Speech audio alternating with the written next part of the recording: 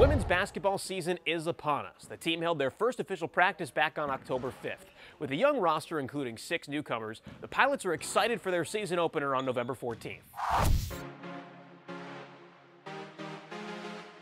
Everybody's been doing really well this year, and thus far in the season. I mean, we're only 1 week in, but everybody seems to be grabbing hold of all of the ideals that our program has, and we're hitting the ground running. Really excited to start playing and work hard in practices and stuff. So I just have loved getting to know my teammates and coaches. So I think just overall excitement and energy is what I'm bringing.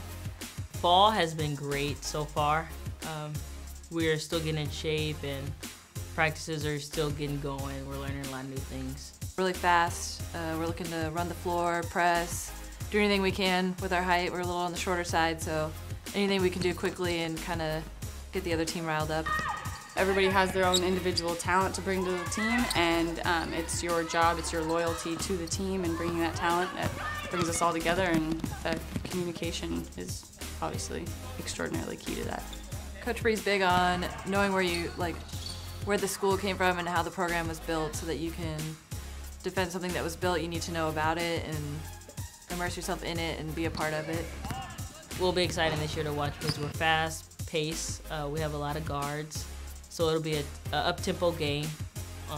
Push the ball, a lot of fast break basketball, hopefully.